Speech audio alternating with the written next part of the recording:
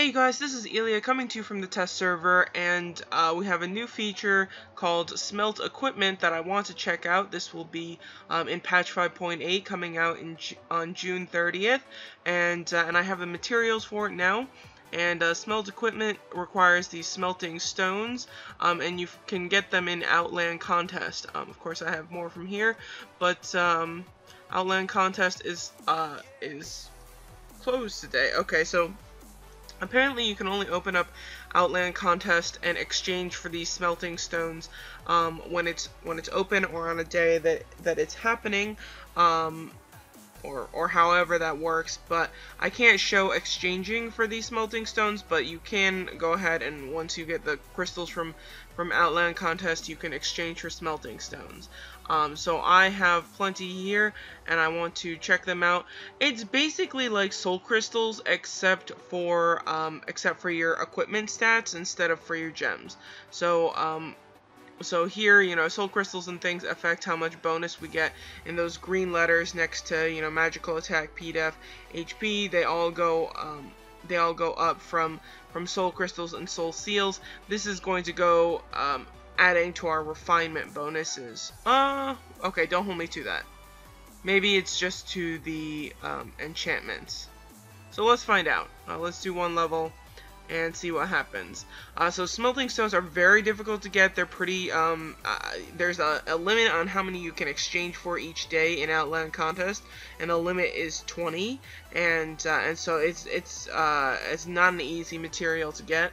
And this first level requires only 5, which will get you started, but I'm sure it'll get steeper, so next time it's gonna double to 10. But let's just look at one of these. Oh, okay, so it actually affects your gems and everything, so it's sort of like soul crystals, plus it affects all your other gear stats. So all of these numbers in blue are what's affected. And actually, this is a huge bonus. So it's 5% plus 5% each time to each of these. So particularly for the Holy Forge benefits. So up there, my Holy Forge is plus 51,856. So with a 5% bonus, I get 2,593. So the stat bonuses from this are going to be pure insanity.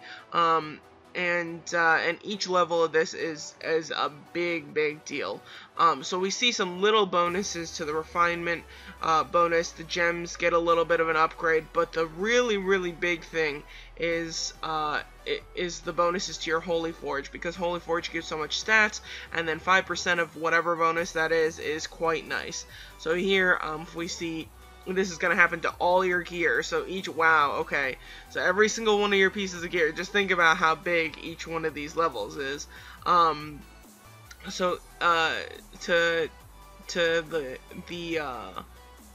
what is it? Okay, to the armor, we have, so I get plus 53,000 or so MDef, so again, it's going to be similar to the amount of magical attack I got a bonus on, and my physical defense also gets a nice little up there. So this is really big, you guys. This is all the blue numbers are what just happened. Wow, that is crazy, you guys. Big stuff. It also affects, of course, the Halidom and Artifact. Ooh, that is a doozy. Alright, well, you're gonna see the cashiers really gunning for this.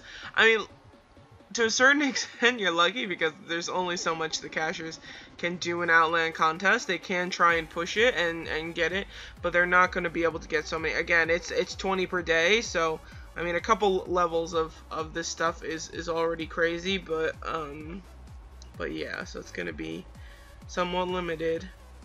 So I guess I'm just gonna go. I mean, I obviously have a lot of these crystals, especially considering how few it requires. We're gonna be able to see a lot of levels. Oh my god, my stats are going to skyrocket. Oh, that's too much, you guys. Too much. 20 goes to 15%.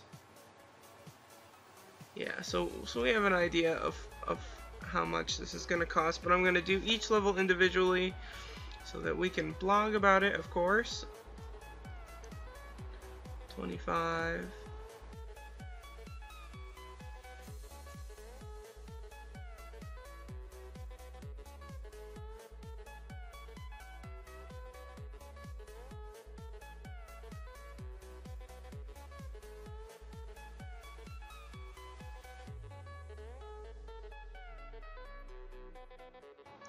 Okay, so it started going up by more. At first it was only by 5, but now we're starting to go up by, the increase is like 25 of these stones. So these later levels are going to be extremely difficult just from how rare these materials are. So there's a lot of return on the early levels. Obviously getting the first few stones is really important. But these later levels are going to be incredibly difficult. It's now going up by 50. I can't imagine anybody getting this much crap.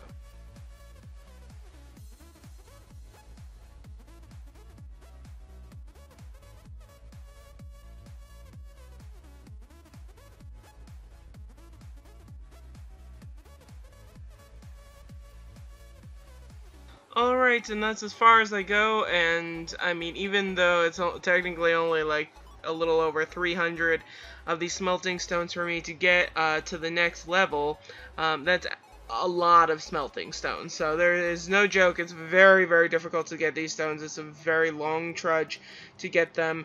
I imagine that it's going to take quite a bit of time before you can cash these for real, either direct cash through the shops or recharge events or big spenders or things. I don't think we're going to see these materials in those types of events or rewards yet. So typically what happens is a new thing comes out, a new shiny thing. The cashers will be incentivized to cash Outland contest, even though the return on Outland contest is not very good at all. Cashing Outland contest is not really going to get you anywhere with these smelting stones, or you know, it's just incredibly limited in that respect. There's only so far you can get.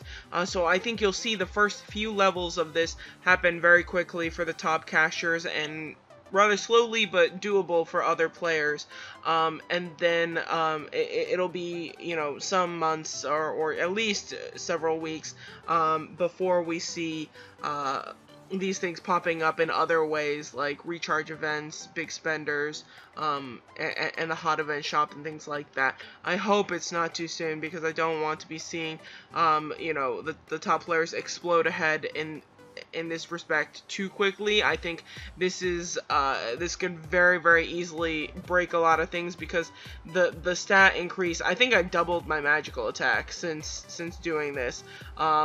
Actually, probably more than that. I got 75,000 magical attack just to my staff. So you know, a more than 100% bonus. Obviously now it's up, so 145% bonus to everything. So that's insanity. And of course, you know, I have so many these materials on this server that it's, you know, it's cool, we get to see it and whatever. This is not what you're going to see on the main servers. These materials are too difficult to get. But yeah, I mean, that's amazing. So between the jewelry and the weapon, that's very nice to up my attack. My tune's suddenly starting to look like one that might be able to, you know, play on the main servers with any degree of competitiveness. Obviously that's not actually true. There's some other things that are really lacking here, but in the gear respect, I am looking good. So just not with mounts and HP and things like that. But that is the current state of affairs. That's Smelt equipment. You know, I was very curious about it, and I wanted to know what was going on. But yeah, so you know, if they flood too many of these materials into the game too quickly, then it could be you know, not game breaking, but just stratifying the BRs, the top BRs, and the from, you know, the non-cash PRs very, very quickly, whereas if they're reasonable about it and, you know, let people go at an okay pace, then maybe it's gonna be an okay addition, and people will see some nice benefits out of it. So we'll see. Anyway, I'm sure that we're going to post things on the blog. I will try and collaborate with Cosmos, make sure that we have a table of all the costs for smelt equipment. You know, if I'm able to get more materials on the server and see how far this can go. I mean, I would be really terrified if this goes all the way up to level 80, the way that the way that soul engraving and soul marks and stuff like that work. And so yeah, we'll see in the future how that goes. But yeah, so I'll put all the links in the description. Thanks for watching, you guys. Take care and have a very good day.